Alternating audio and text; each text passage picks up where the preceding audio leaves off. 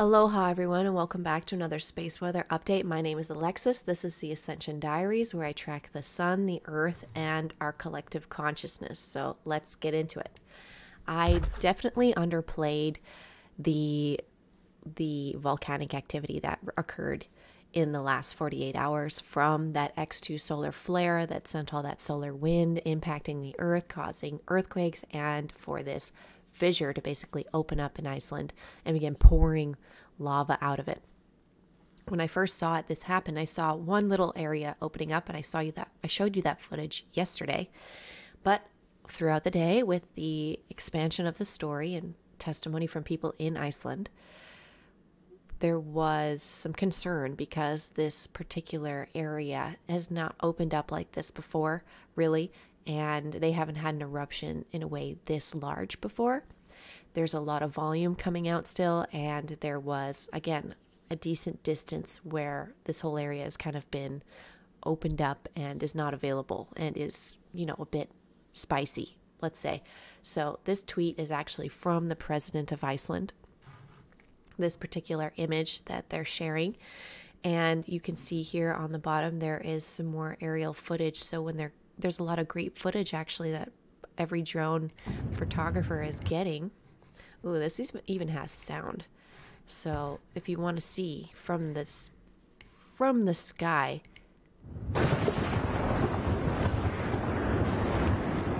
it's actually quite noisy, which makes sense, ripping the crust open, but then it starts to melt and then the noise is over. Isn't that interesting? I think I just saw lightning over here. That doesn't make sense. But yeah, beautiful. I mean, risky. I mean, that drone's certainly getting close. Excuse the noise. But it's intense. Spiritually for our planet, this is quite the beacon. This is quite the sign. Now, we are in a new moon cycle. So the moon has moved into the sign of Aries here on December 20th. Tomorrow is the winter-summer solstice of the earth. So this is where we're going to have the darkest night over here in the northern hemisphere. And on the southern hemisphere, they're going to have the brightest day, in a way, the longest day. So now that the moon is in Aries, you're going to have a lot of go-get-'em energy. You may have actually had a hard time sleeping last night because the moon has entered into Aries, and Mercury is also going towards the sun, which we can see in the footage today, that basically Mercury and the sun are starting to tango together, and and now, of course, the moon is in Aries. So there's going to be some fire going on. There's going to be some electricity, some intensity. Tomorrow being the 21st and a very sacred, holy day, in my opinion, for the planet. There's only 4 sacred, holy days like this. But I look forward to taking it off tomorrow and enjoying it as my personal winter celebration. I even had dreams last night, again, confirming with me that we do not celebrate the birth of Christ on the 25th because that's not when they were born. And I'm supposed to celebrate that during Easter time. But the solstice is perfectly fine. And hanging out with the solstice is honoring our earth and the Mother Gaia, our own internal feminine energy, in my opinion. So I'm looking forward to Easter time and springtime, where in a way that life does return here in North America and life begins to be able to grow again. And that to me is more of a religious understanding and sign that this new life is here, that in a way the Christ energy can grow and flourish and populate the area. So that's my personal beliefs. But if you've been kind of feeling weird, I just wanted to share with you my journey with this. And again, I'm not trying to pull you along with me. I'm just trying to explain myself. And if you feel the same way, perhaps there's a reason, and perhaps me telling you this is a little bit of a connecting factor, like you're not alone. When it comes to sunspots, though, we're also not alone, and we have quite a few sunspot groups showing up.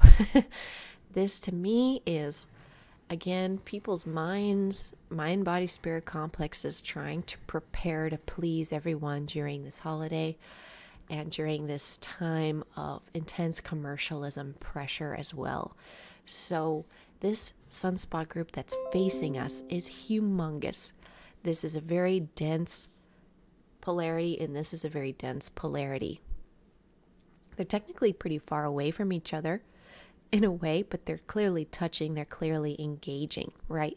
So this could create a solar flare. If these two spots get closer together, especially, this could create a massive solar flare that is pretty dead center Earth facing. This one group right here, although it doesn't look as big, and this group right here, similar size, they could be just as volatile. It's when these two central storms start getting really close that we get those sparks. So I'm seeing evidence of potential solar flares today, the 20th, into tomorrow, the 21st, during the solstice, and the 22nd for sure. I'm seeing great potential for that, as the sun has actually been pretty quiet and nothing's quite erupted since we had those massive solar flares a couple days ago. See, even spaceweather.com is sensing it. That is so funny. Well, they were kind of messed up on the last article, but hey, I love this website, so let's keep going with them and playing with their articles. Getting that conversation going, right? Coming soon, an Earth-directed flare. So they believe that what I just said, just from eyeballing the public information, they're saying the same thing. So we have potential M-class solar flare coming our way this next week, or I guess into the weekend. But yeah, we are on the same page for that one today, spaceweather.com and I. Let's look at the wind speed. It is at 463 kilometers per second.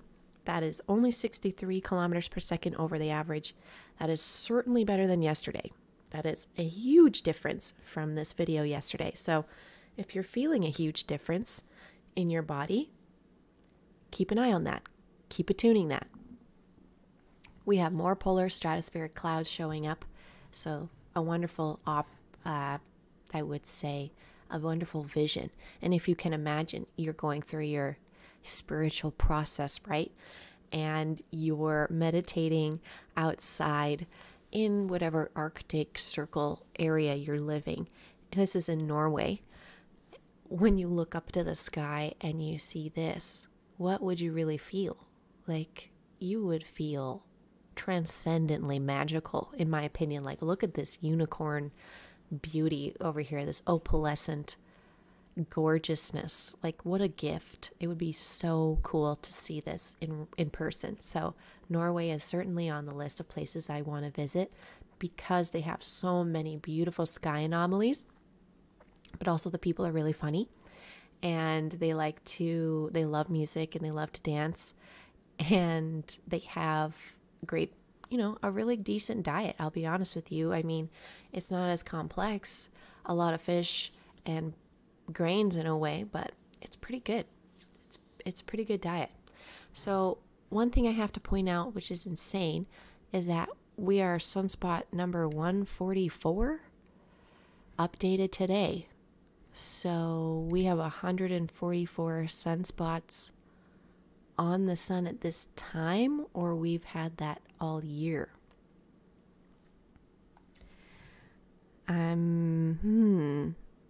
What is the sunspot number? Okay, well, let's just take a peek-a-rooney because I actually don't know what they're talking about.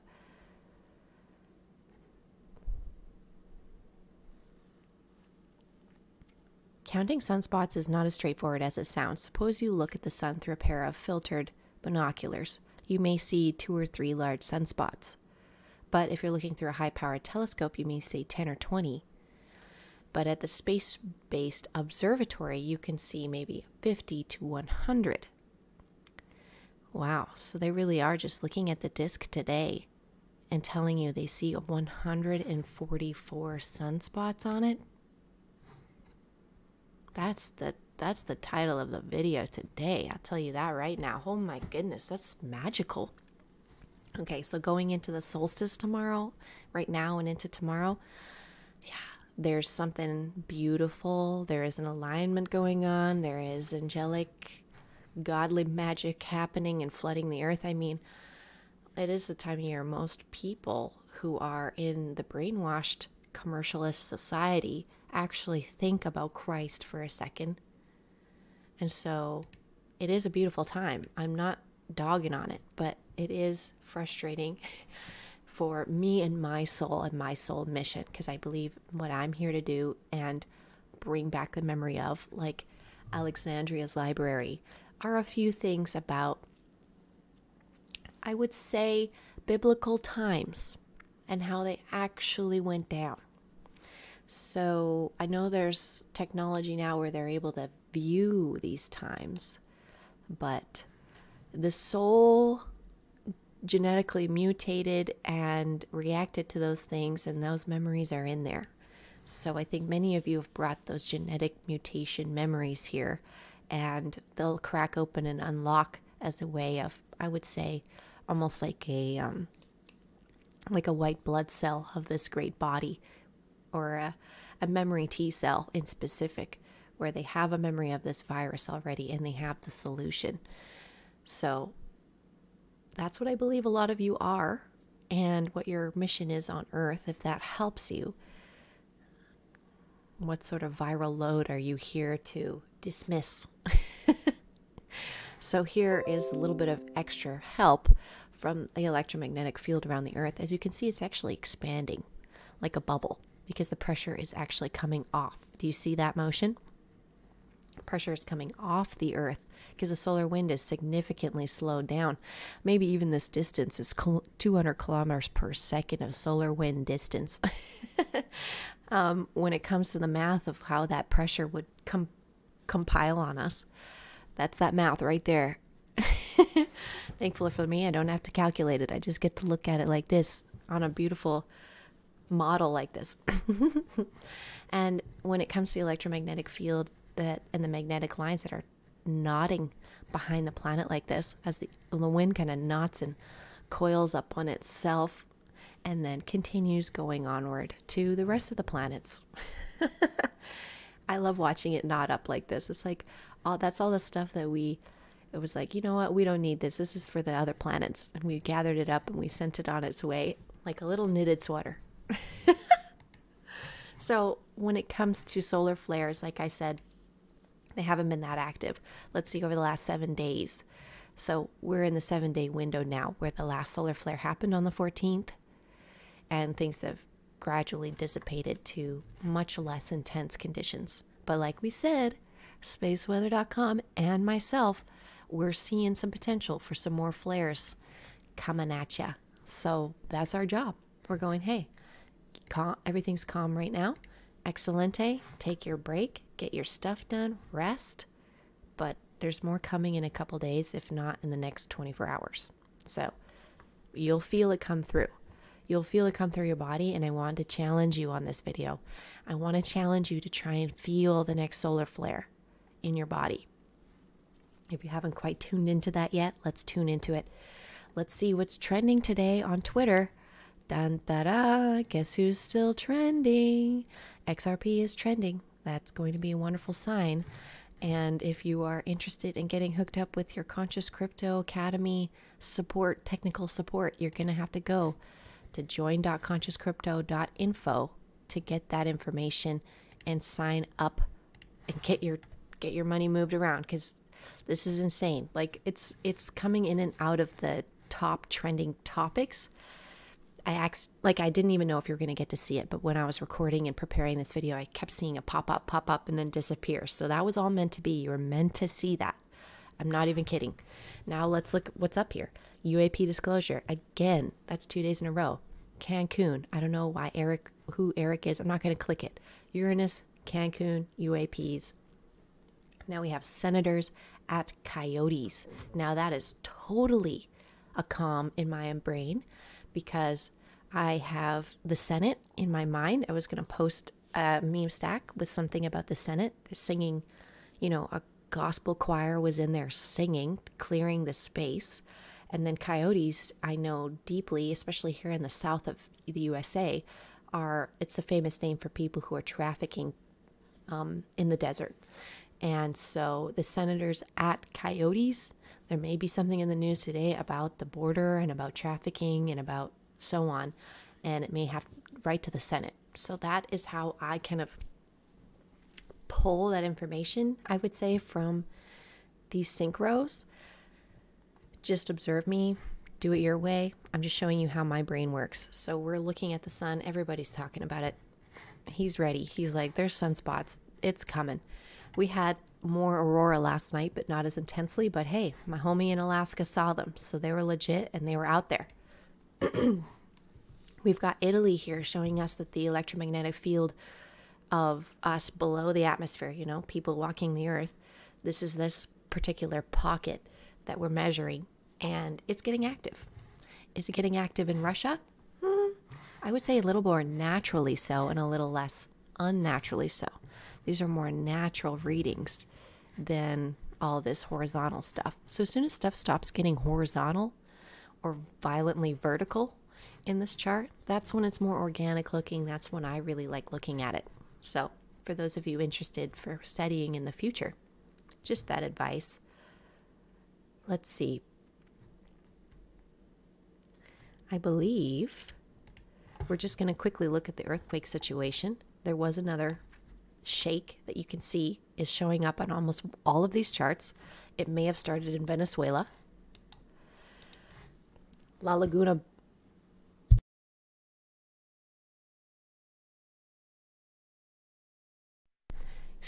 La Laguna, Baja California is clearly still shaking.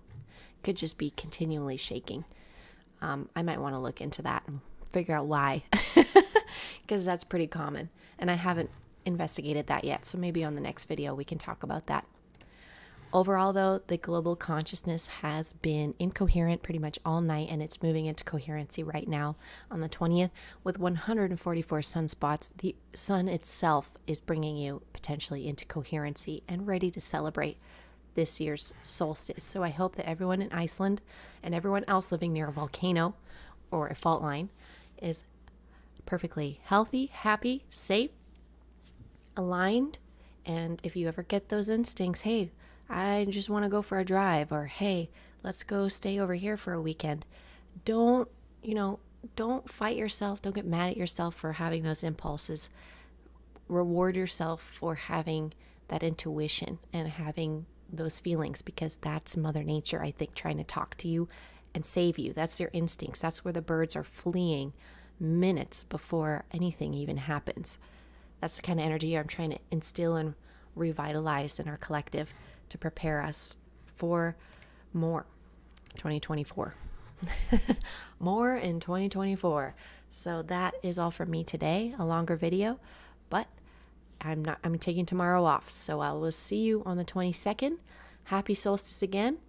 And I am glad to be reading all of your comments and reposting them and loving up on you guys on social media. So until then, I will see you.